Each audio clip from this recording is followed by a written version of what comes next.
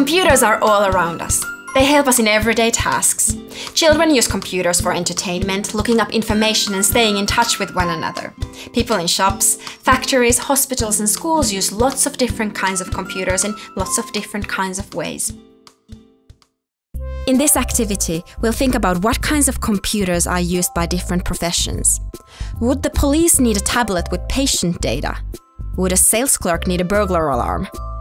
Cut out the computers and match each one to the correct person. After you complete the activity, think of another profession and what kinds of computers they might use. What kinds of computers do a farmer, flight attendant and veterinarian need? Now it's your turn. The next time you see one of your favorite grown-ups or adults work on their computers, ask them, what exactly are you doing? And then interview them about what kinds of computers they use in their profession.